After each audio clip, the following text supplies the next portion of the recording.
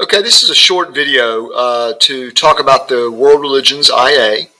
A couple things about that. I recorded this today on March 2nd. Theoretically, your Section D was due last night, but I'm okay if it's done sometime in the next week. I know we've got a lot of stuff going on. The final IA was originally due next Friday, March 12th. I'm going to move that. I'm going to move that to the following Monday, the 15th. But that's a pretty hard date. I've got to have time to grade these and get them submitted to IB. So 15th, hard date. And I'm going to give you feedback on both your Section C's and your Section D's with which to revise your IA. I'm sorry, I'm kind of behind on the Section C's, but I will get that done this week. I'm just overwhelmed like you guys. I also want to I have a new document that I want to show you in the assessment folder, module rather, here at the bottom. There's something called World Religions IA Decoder Ring. And I would have shown you this before we started, but I had not finished it. I finished it because I think there's some confusion over what part goes where, and I've tried to eliminate that. So Section A is really two parts. It's called the rationale and preliminary research. So for the rationale part, you just want to say, why is this a thing? And you want to include your research question.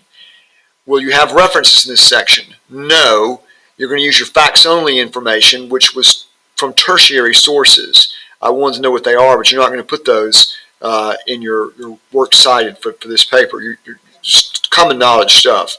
The second part of A is your preliminary research, and these two things are saying the same thing, just different ways. You want to kind of talk about the vocabulary, the basic facts.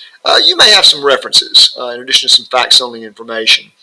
By the way, unlike the history IA, there's no recommended breakdown of your total word count is supposed to be 1,500 to 1,800 words for the IA. There is no recommended breakdown, but I have looked at some good IAs and to give you a little bit of guidance. 400 to 500 words-ish for Section A seems about right. Section B is the plan for study. You're going to talk about how you're going to answer the question, describe your sources. You're going to, in other words, state and focus the research question. Is that repetitive somewhat? Yes. This IA is somewhat repetitive, and World Religions is being revised right now, and this is one of the things they're going to fix. You're going to focus the question and tell how you're going to answer it. This is short. This is 100 to 150 words. Now C, the summary of significant findings. So you're looking for answers to a question, some stuff.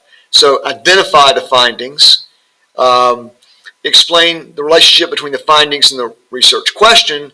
Discuss the rationale and plan for study in relation to significant findings. So present the findings and relate that back to the research question, the rationale, and plan.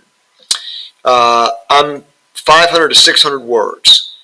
And then the final portion is critical reflection and evaluation. Critically reflect on the findings in relation to the research question.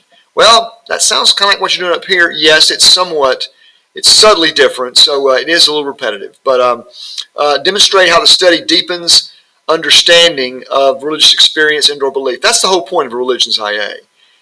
I have a question about this aspect of religious experience and/or belief. So how does this deepen that? Because that's the whole point. Identify misconceptions and inconsistencies, and understand the degree of success in answering your question, and maybe indicate just possible future research. Okay, so that's the paper. Another criterion is on the formatting. I want to point out the recommended length is 1,500 to 1,800 words. If your paper exceeds 1,800 words by even one, you will lose all the points for this section, which is 3 points. It's out of 30. That's 10%. So please do not exceed 1,800 words. Let me know if you have any questions, and I look forward to reading them.